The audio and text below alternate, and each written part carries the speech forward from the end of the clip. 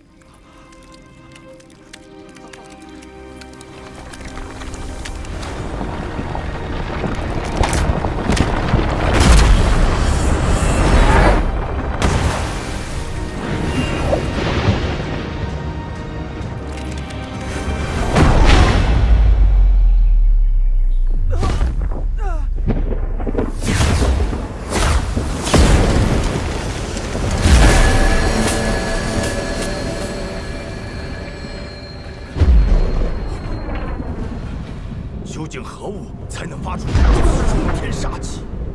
当年魔教之霸嗜血珠现世，天下和今天一模一样。难道嗜血珠真的现世了吗？鬼王宗一直在寻找嗜血珠下落，如此天变，鬼王宗一定会出现。速派弟子查经。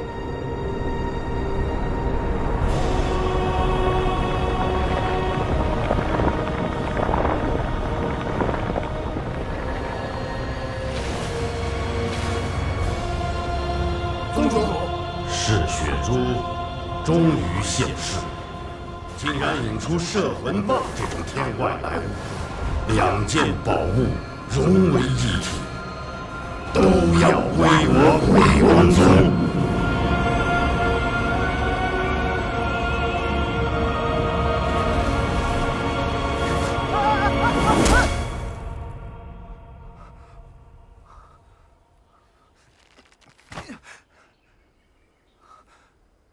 我的珠子呢？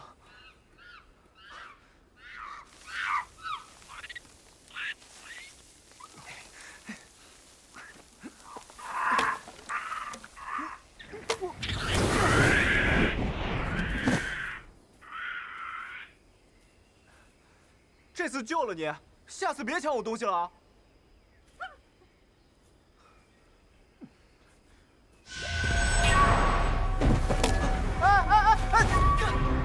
你怎么跟那猴子一样？还给我！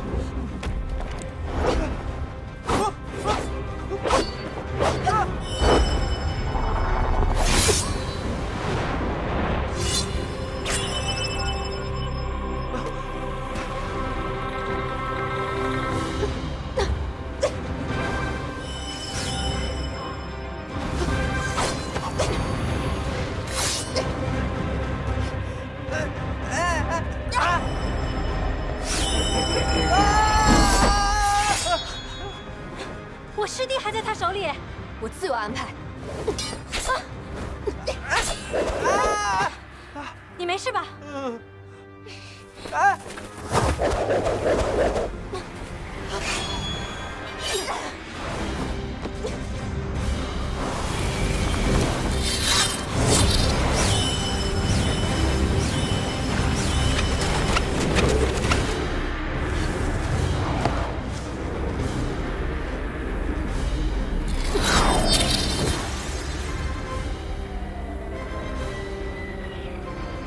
姐。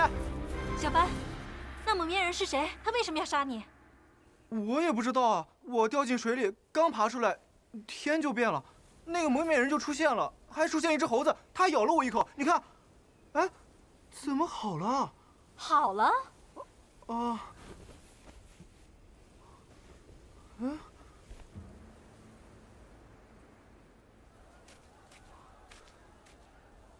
师伯，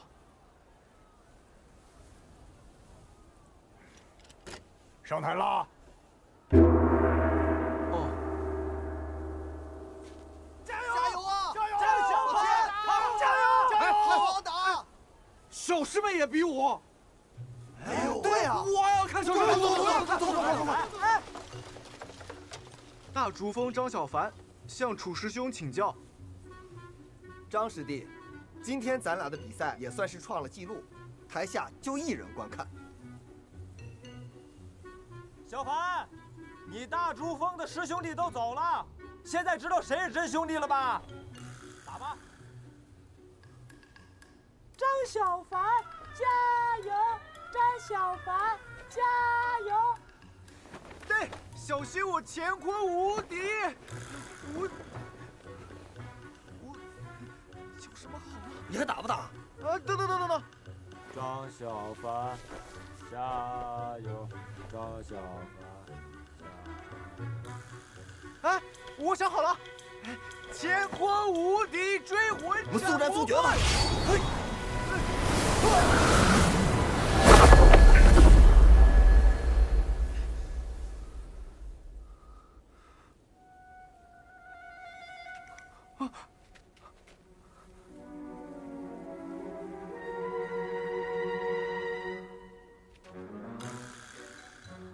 兄弟，你真是大智若愚啊！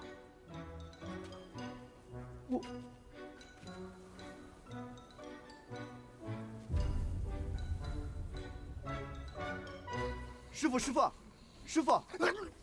哎呀，比赛比完了。哎。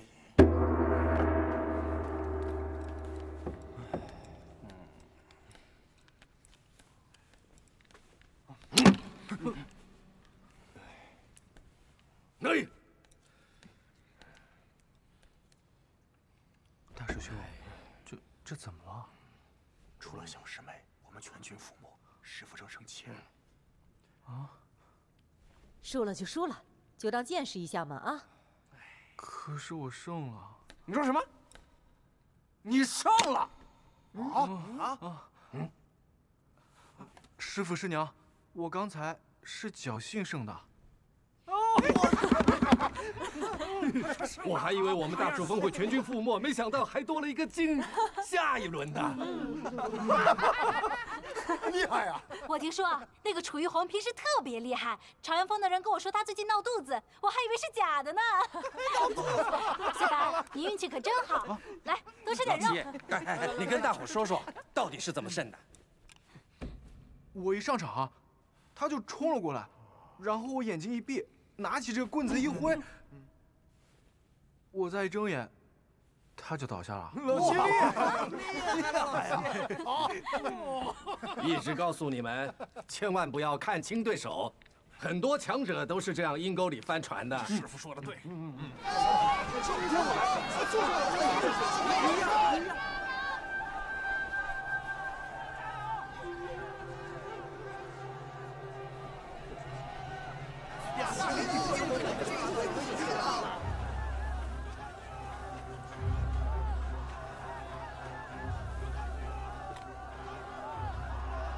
金宇，我肯定打不赢你。没事，等一下我多和你打2个回合，让你输的不那么难看。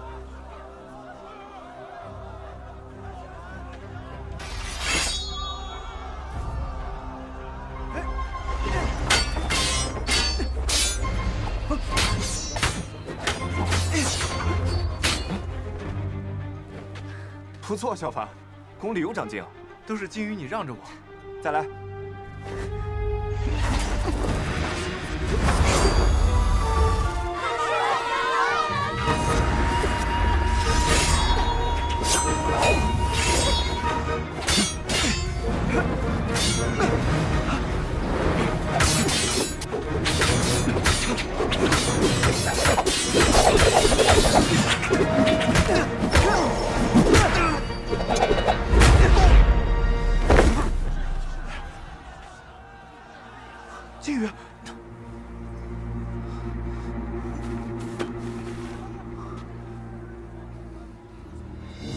这次我不让着你了。再来！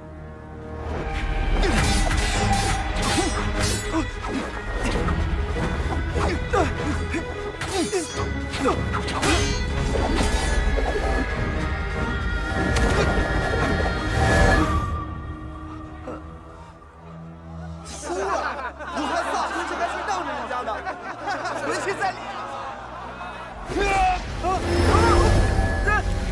别打了，别打了！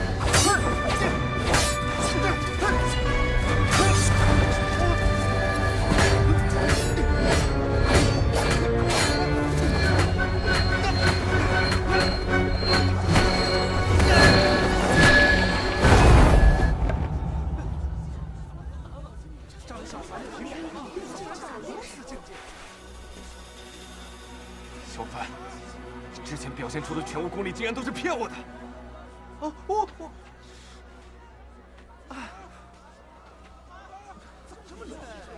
他什么时候这么厉害了？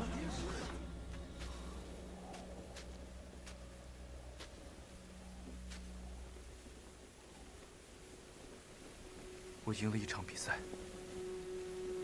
却输掉一个好兄弟。你走吧，再也不要跟着我。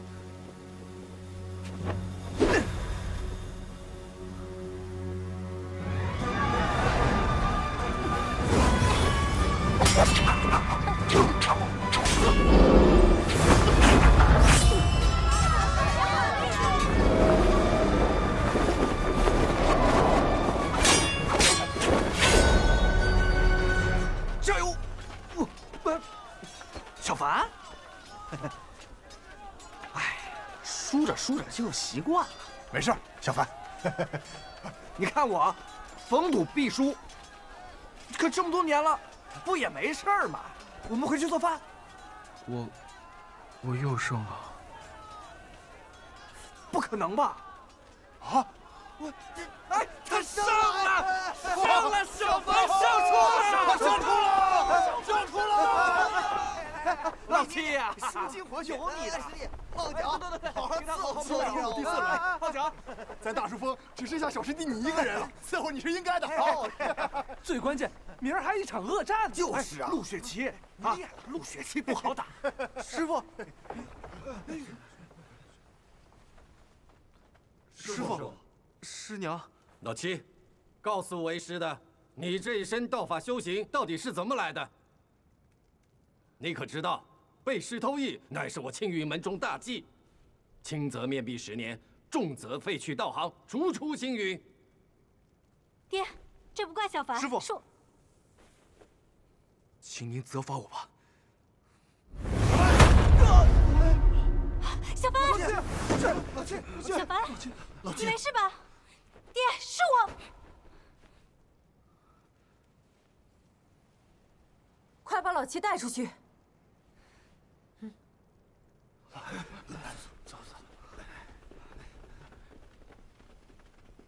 明明知道是灵儿偷偷教的他，何必为难小凡呢？做了半天戏，把自己搞得像恶人一样。你刚刚那一掌，你又传给他多少年的功力啊？难道就让他这么去丢大竹峰的脸吗？